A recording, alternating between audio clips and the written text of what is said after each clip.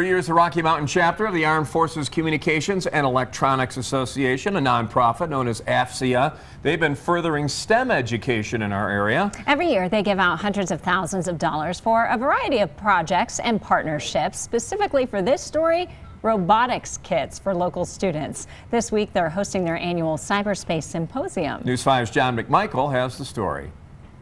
The start of the annual Cyberspace Symposium can only be described as a maelstrom of gears and cogs. It's very loud. There's like gears whirring, robots smashing into each other. 3, 2, 1, go! But it's also one of the coolest experiences that we've had, where it just brings in a bunch of robotics passion-filled people from quite literally across the nation. This signature robotics event saw teams from 8 states and Canada, We got 10 seconds left. including, important for this story, 20 teams from the Springs who've long been at work. I think we started building ours in about September-ish, I think. Coding and constructing disc-throwing robots. And we stay after school at least 2 days a week. From scratch. You build your chassis and you build everything else, and slowly you have a robot that you built throughout the entire year. In the words of Harry Knight, the STEM coordinator for Fountain Fort Carson High School, the team we're interviewing. It shows them that learning can be fun.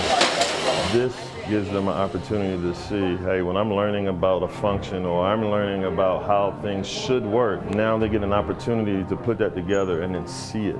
It's hands-on learning. Hands-on learning made possible through AFCEA. So we want to make sure that every child has the opportunity to see a future to be anything they want to be. Just last year, the nonprofit pumped more than $450,000 into local STEM programs. That's what's so important, right? Including partnering with Pikes Peak Robotics to distribute robotics kits and host this event. You'll see the passion when you're looking at this competition, watching how serious they are about making these robotics work, how excited they are when they do work. And for them to have success and to feel good about it, yeah, I'm very proud. But when it comes right down to it, losing or winning in this matter doesn't even matter at this point. According to these students, the most important factor at play here is growth. The fact is that you had fun, you know what you're doing, you're competitive, you know what you need to do for the next time you do it, and just have a great time with everyone.